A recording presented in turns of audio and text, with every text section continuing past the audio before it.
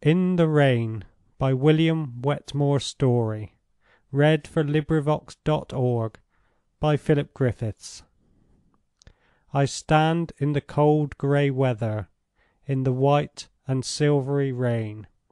The great trees huddle together and sway with the windy strain. I dream of the purple glory of the roseate mountain height, and the sweet to remember story of a distant and clear delight.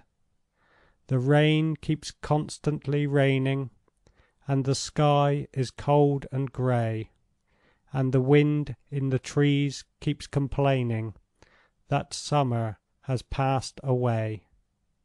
But the grey and the cold are haunted by a beauty akin to pain, by a sense of a something wanted that never will come again.